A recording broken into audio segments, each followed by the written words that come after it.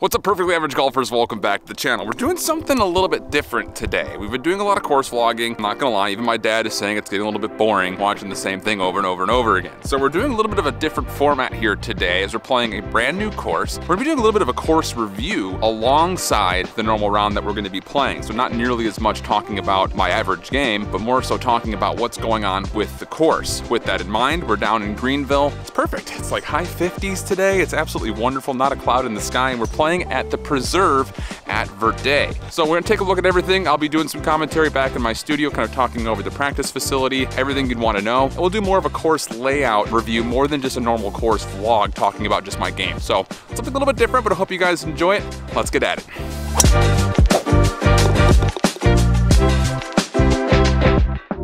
Welcome to the Preserve at Verdae. Just southeast of downtown Greenville, this public course teleports you away from the city and enters you back into the arena of forest and mountains that surround the northern South Carolina landscape. Elevation changes and dense tree lines will make up the majority of this par 72 course. Come hungry and likely leave humble, as the beauty that outlines this course will also mask the teeth that await you on every hole from any tee box. Today we try and tackle this monster on Perfectly Average Golf Course review and walkthrough of the Preserve at Verdae. Attempting to max out this course will see you play 7,100 yards and will rate a 73.9 with a 143 slope from the black tee boxes. Looking for relief from a shorter tee box may cut off some of the yardage, but the strategic choices needed to par out the Preserve will never change no matter where you happen to tee off from. A weekday round of golf can run you around $60 on a primetime weekday tee time here, or as much as $70 on the weekends. But fret not. This course can be found on Golf Now with hot deals as low as $35, and also on the Upstate Golf Card if you happen to be a Greenville local. I will say this much though, even if you pay face value, you are getting what you pay for. Looking for a solid warm-up before your round? The Preserve at Verdae boasts a full professional practice area, including a grass-inclusive driving range, a very large putting green with multiple angles of elevation change, and even a dedicated chipping and pitching green that comes with an accompanying practice bunker. For me, the practice area was actually one of the most comprehensive and best taken care of facilities that I've played at in a long time. And the prices just for range balls, if you're just looking to practice, are extremely fair, going from a small bucket at $5 to a large at $10. But enough of that. Let's get into this course and try to tackle this monster here at the Preserve at Verdae. All right, hole number one here at Preserve at Verdae. Starter set is one of the easiest holes that they've got on the course just to kind of get you started. 355 from the blues. That bunker right in the middle plays about 315. So with the descended fairway that we have here, driver really isn't that much needed, it doesn't feel like. So I'm gonna be hitting 3-wood off the start, and if we hit something clean, it should give us about 100 yards in.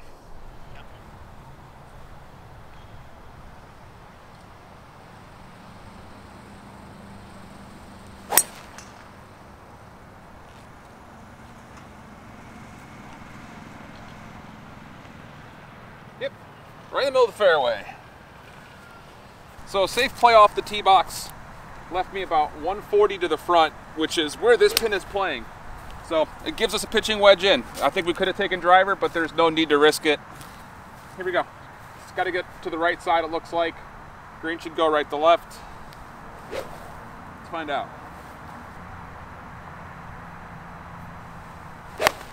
Oh, that's going to bleed right.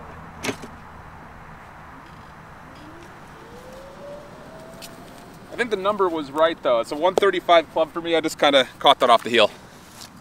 The greens out here at Preserve Verdae are running at a 10 today, they said, which is pretty normal for this course. So with this pin position and kind of with this lie, the ball's sitting up. The rough out here is, it's kind of weird. It's kind of a platform, but if you find yourself underneath the first level, it definitely sucks in. So I've got sand wedge. Just gonna push this thing close to the fringe and hope that it kind of rolls for me. That's a little long. But the idea was right. Definitely want to give these greens some respect. All right, got this putt left to right and down the hill. So even though it's about a 20-foot putt, we got to give this some respect that it's going to run on us.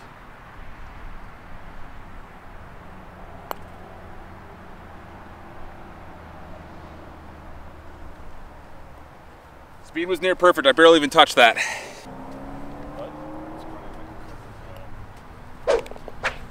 All right, bogey on the first. Hole number two at Preserve is a par 3. From the blues, it's playing about 145. But with a little bit of helping wind, I'm gonna be hitting pitching wedge here. The pin today is about mid, and the card is giving us the tip that we wanna be right center of the green because it definitely will go right to left. So that's what we're trying to do, avoid that bunker to the left. There also is a bunker on the right. I've got my 135 club in hand.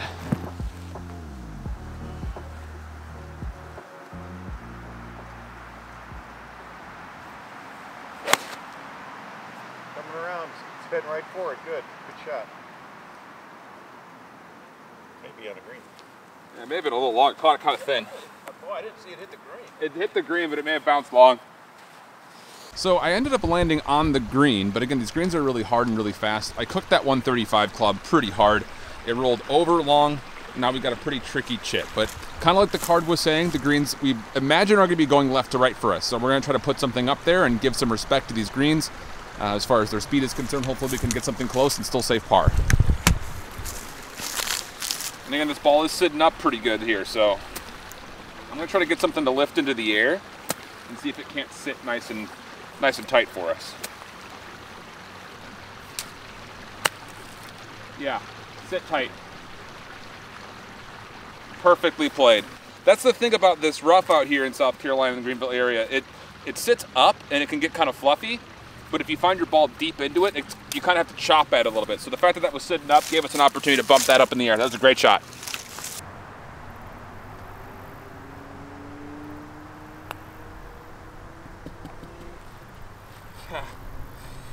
I should have played it outside the cup. All right, the third hole, the ranger said, is kind of where the golf course starts, which is not great since we went bogey. 425, par 4, descended fairway, but a tight fairway that the ranger said you definitely want to be on the left side of, as not only does it keep you safe from out of play, but also that gives you a better look at the second shot, which is the green over there towards the right, small dog leg to the right. Got driver, got to hit it straight.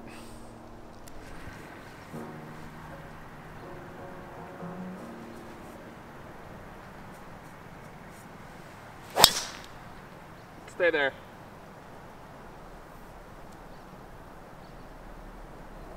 I think it's okay. All right, so we stayed in play, but just barely.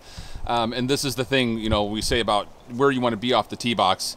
The green is just to the right, in towards all of these trees and stuff. I don't have a look at it. There's no way I'm going to get it there. So I've got to take a easy pitching wedge just to kind of take my medicine and give us a look. So that's why you definitely want to be on the left side of this fairway.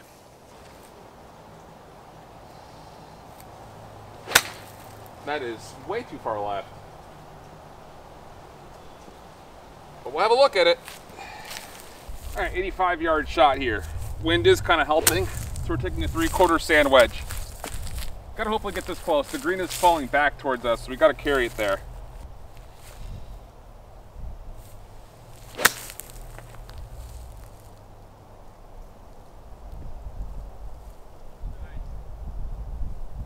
A little right of where I wanted it, but I think the distance was okay. For what it's worth, we haven't been in the bunkers yet, but they do look like they're really well taken care of. Great sand, and it looks like people have come through to rake them up, so big props, Preserve, big props. Just have a pretty big slider right to left here, kind of up the hill. Gonna take this about 2 feet out.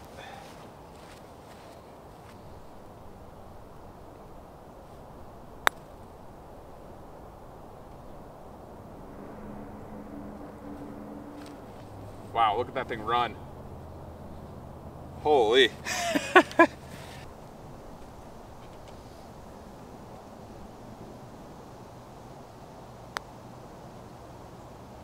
Much more left to right than I thought. Damn it. Oof.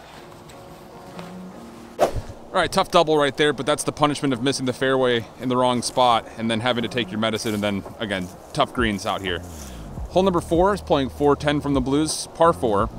The bunker on the right-hand side is the line. You want to try to keep it to the left, and then it goes dogleg to the right. It's about 250 or so to clear the bunker from the blues, so driver is definitely possible, which is what we're going to take here.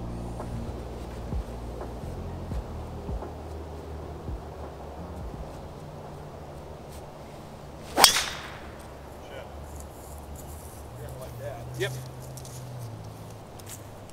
Yeah. Perfectly placed. All right, perfect drive. What about 260? which got us just on the back side of where that bunker would have been. And it leaves us about 170 in. Wind is helping just a touch. I've still got 7 iron here though, because that pin is back. Nice easy stroke. Hopefully get a green and reg.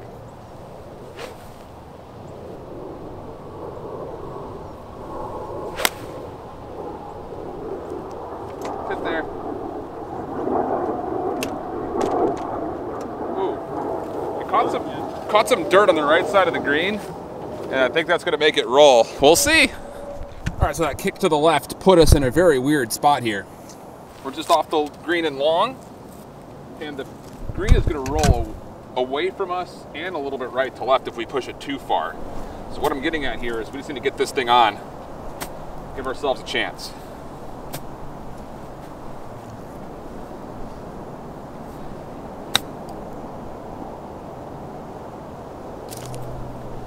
Yeah, maybe a little bit shorter than I would have liked, but that's going to leave us a good look at par. I've got this down the hill and a little bit right to left. You definitely don't want to be too hard with this.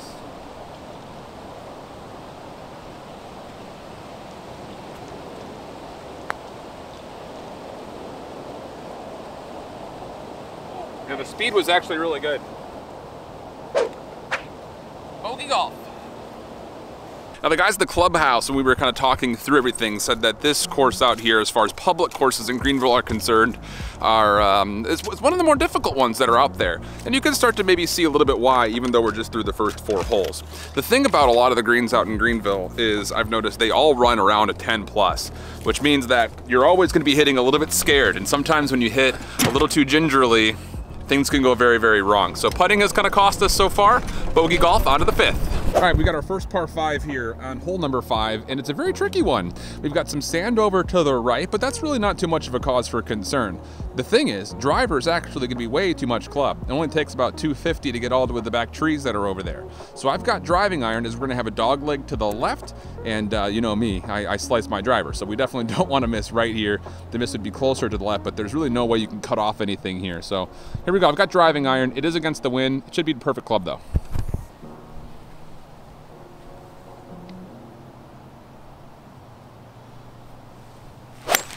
Oh, it's gonna bleed right. Get in the bunker.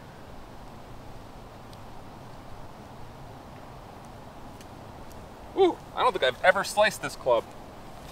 First time for everything. All right, we are punishing ourselves pretty badly right now with putting ourselves in some bad positions. That one went out of play, couldn't find it, taking a drop. We had to hit a really good second shot here though. It's got 5 hybrid, it's about 270 to get all the way there, which we don't have. So we're hitting about not 190 shot, playing it up close to where this creek is, which we're trying to stay short of, which we shouldn't have a problem doing that.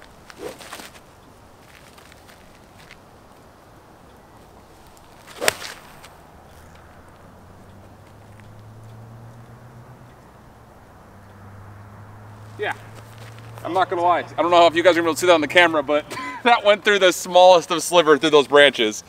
The backdrops for the last handful of holes have been absolutely gorgeous. We were playing this course right after Thanksgiving, so everything, of course, is getting a little bit brown and all that, but this course is absolutely gorgeous. So with this is our 4th shot here after the drop. We got about 100 yards, but helping win. Bunkers guarding us on the left, and looks like the green is sloping left to right. So we're gonna try to go right at it with about a nice, easy, full swing.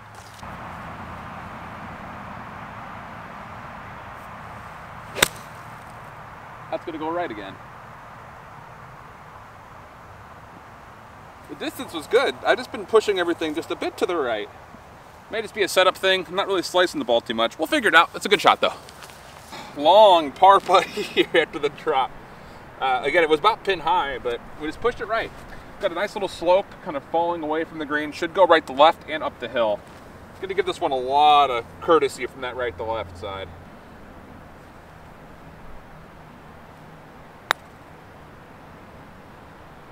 Oh. Not sure what that hit, but that's not a bad lag putt.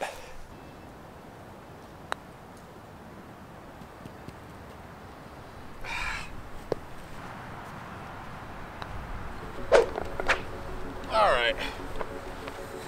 Well, first penalty we've taken so far, but the greens continue to be a bit baffling. I'm not gonna lie though, we've hit some pretty solid putts. It's just those ones that were within 5 feet are sliding a lot more or a lot less than we're giving them credit for at the moment. So there's some figuring out to do, double bogey. We'll find par eventually, don't you worry. All right, next hole up, it's a par 3. From the blues, it's playing about 218. There's water going left to right, kind of hugging this green, which obviously you want to try to avoid. That bunker on the left is more there for intimidation than actual purpose. I'm gonna be hitting 4 hybrid here, and we don't want to be short, we don't want to be right. Pin is on the right side, but it looks like it's on the long right side. So 4 should be enough. It's about my 200-yard club. We just don't want to be short, which is why we're hitting this thing. Definitely some space long.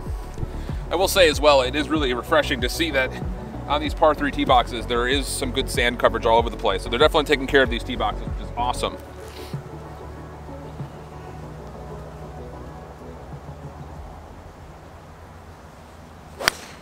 Oh, it's so right or left. We'll see. There's some space over there. Didn't catch that all that clean. Caught it very poorly, actually. I will say, again, just kind of reviewing over the course, not only did we really impressed with the quality that the bunkers look like, but these greens are immaculate. Everything's been rolling really true. It's just really fast. So that 4 hybrid, it did stay in play. You could kind of see me walking up to it. And it did land about pin high. So it was the right club, about a 200-yard club with some helping wind. We said a little bit of an overcorrection on directionally where we put it. So up and down chance, lots of green to play with. And we've got to give respect that this green's going to roll out. We'll play a little bit of a bump and run here, I think.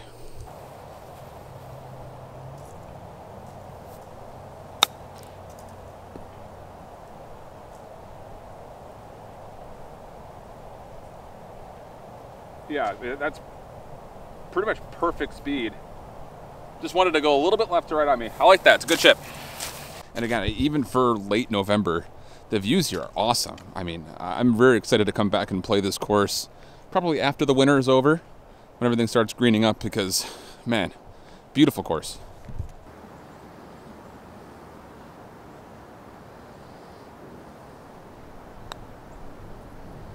Oh.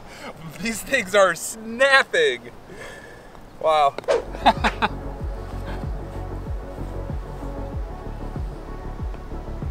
Good finish.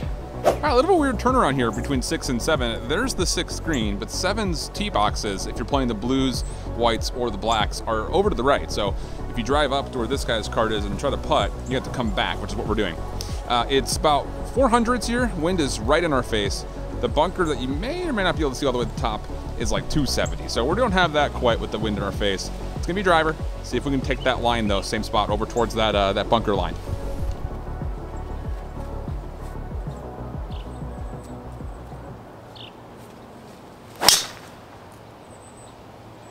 Caught all that one. I think I actually hit a tree on the way down. All right, great drive. Right side of the fairway. It leaves it with about 175 to get to the middle of the green. I'm not really 100% sure where this pin is, but I've got 7-iron here. I'm gonna give this a full 100% stroke. Hopefully if we catch this clean, we'll get a little bit of a roll up there.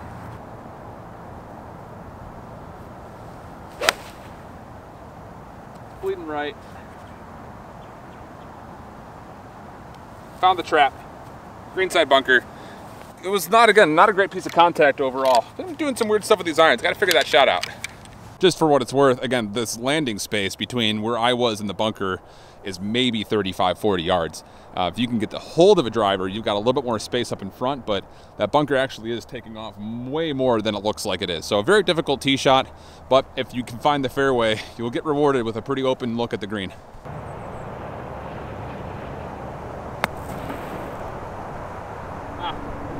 Didn't quite give it enough.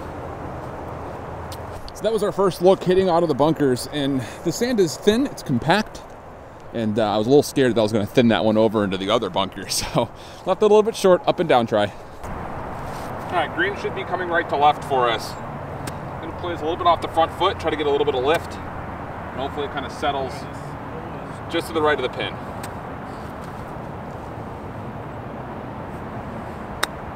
That was to the left of the pin. But I hit it how I wanted to, so can't be mad about that.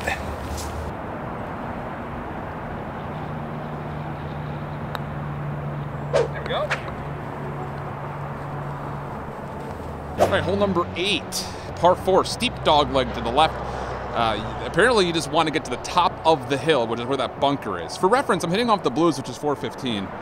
There's the back box. The championship tee out here is no joke. Even the 6,700 from the blue is a bit of a stretch for me. So got some math to do here to figure out what club I want to hit, and then we'll be with you. All right, I think driver could be okay, but I'm going to play the safe 3-wood here. That's because we don't want to be right with the steep dog leg to the left. So we're taking the line right over the right side of the left bunker. Hopefully we catch that slope.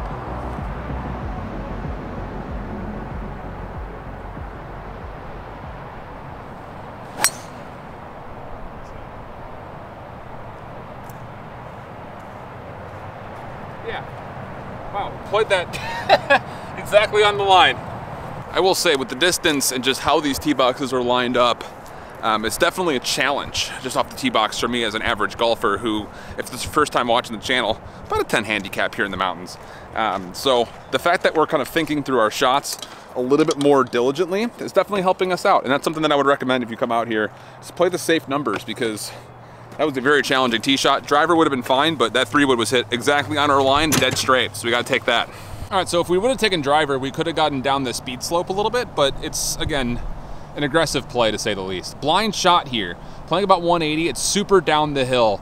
We're gonna be going right over towards where that little crevice in the trees are for this next shot. I've got 6-iron with this one.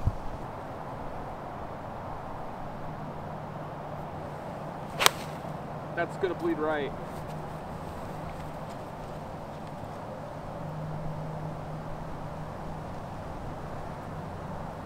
Man, all the irons are slicing today. It's going to be very right. Distance, we'll see, but it's going to be very right of the green. All right, difficult shot here. Distance was actually okay, but we were just a lot further right than we wanted to be. Had to carry a bunker, and the pin is sitting right there. So we just got to get this thing up in the air. Going to open up the face. Anything on the green is fine.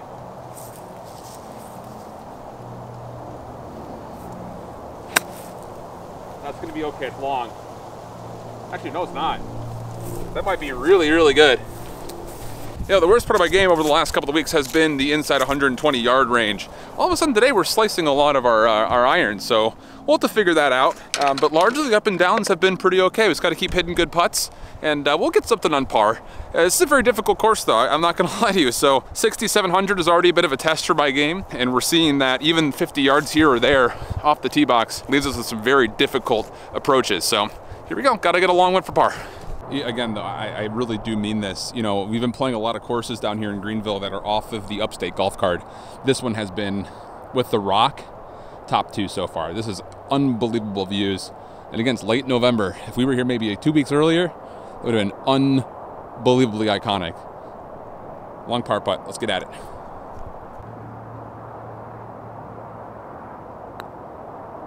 It is left to right.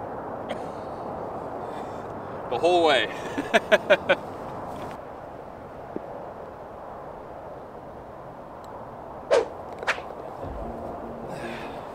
Still bogeys. Really cool tee box back here, and the blacks are giving you a bit of a workout. Last hole here on the front 9 before we call this video it for part 1 and then go into part 2. Guy at the clubhouse said that there is blind water here, and he's absolutely right. From the white boxes, he said a 160 shot is fine. From back here with the wind against us, it's about 210 before you start getting yourself in trouble.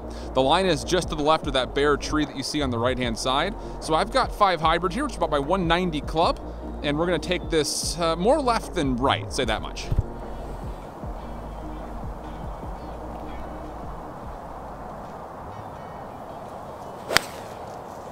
That should be perfect.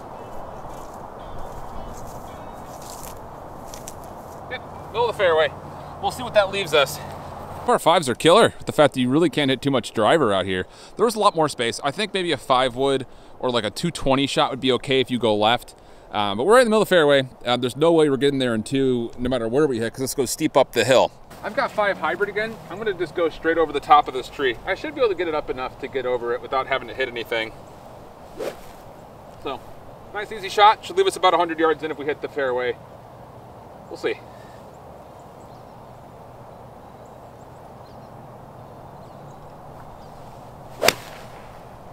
Nice. Yeah, that should be, I mean, I hit that as perfect as I possibly could. That's a 190 club, so hopefully it gets us into the fairway. It's just tough because if you can kind of see it just past the tree, the slope comes straight down. So, I don't know, we took a little bit of an aggressive line, but we hit that perfect. That's all you can ask for. Well, there is a bit of a shelf up here before this slope comes down. We definitely landed over towards the right and just trickled down. So we've got a long way to go still here. It's a blind shot too, so we'll see. Ball just above my feet, blind shot. The tree, it's kind of sitting in the middle. We're going towards the right side of that. That's the line. Got 8 iron.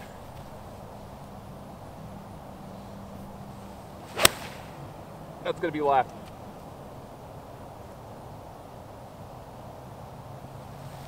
But we finally got some draw on the ball, so we can't be too upset about that. Yeah, this is a challenging course, and definitely one out here that I would say, if you're shooting around hundreds, high 90s, hundreds, it's gonna really put some test on you. Cause I shoot high 80s, low 90s, and we're playing straight bogey golf. Positionally, you have to be perfect on this course. So that's been the big struggle so far, but we're learning, and the course is gorgeous. It's a very challenging hole though. So another lesson that we just learned, double check where the pin position is before we hit. Because this green is huge front to back, and I played the front number, which was 150, and we landed about that off of the ascended green look. This is playing closer to 180, no problem. I should have hit probably 5 or 6 here. We got to get up and down. Green is tiered. Got to lift this thing and get it up there.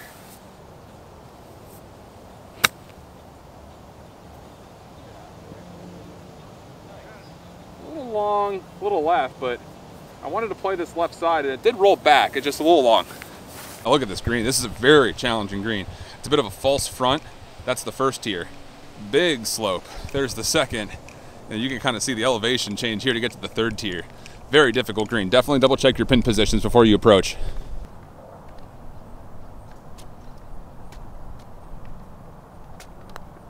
Slow down. Yikes, yikes, yikes, yikes, yikes, yikes.